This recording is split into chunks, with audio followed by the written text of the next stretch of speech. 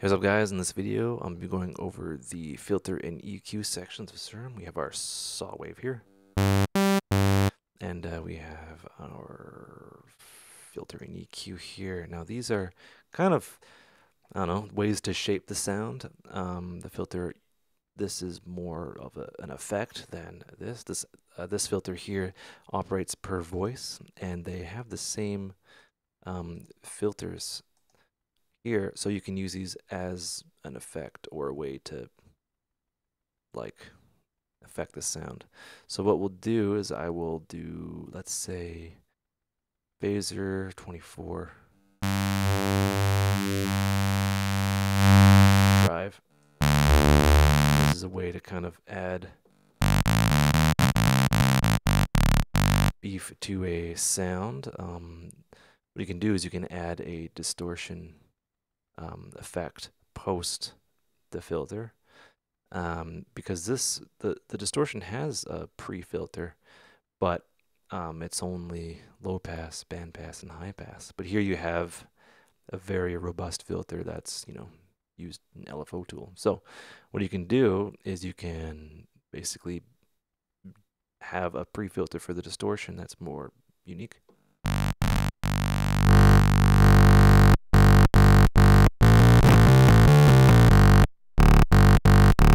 You can get some pretty cool sounds that way. And in conjunction, you can have your pre-filter and adjust the resonance.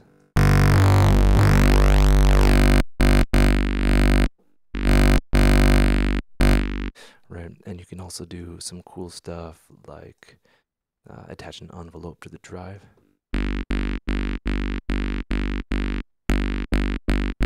Oh, maybe not that much.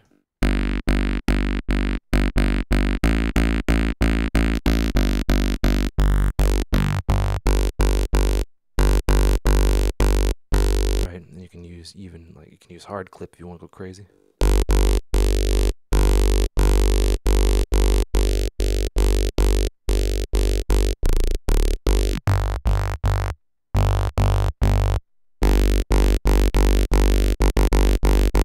Right, there's that. All right, let's move on to something else. If you want to know more about the filter, refer to the filter section in a previous video. The EQ. So this is an EQ that is pretty robust. You can use it as a filter because it does have low pass and high pass.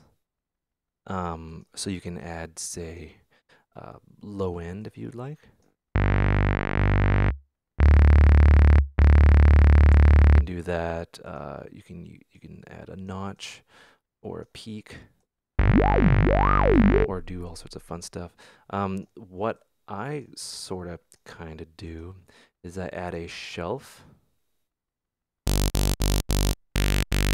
and say if I have like a sound, it's like that. I'll turn that down a bit. I'll have my my reverb, and I'll want to have a bit more bite. And I wouldn't do that. So what I do is I attach this to the envelope. Have it right about there, 50% normal.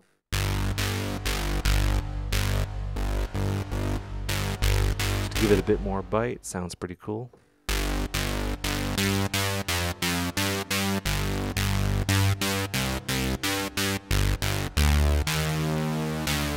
Right?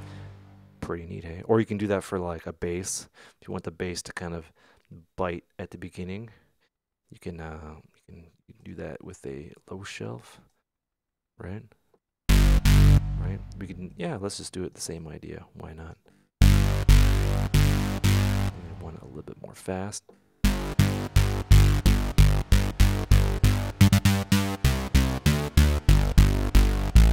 Right? And that adds kind of like a multi-band compression, kind of, sort of.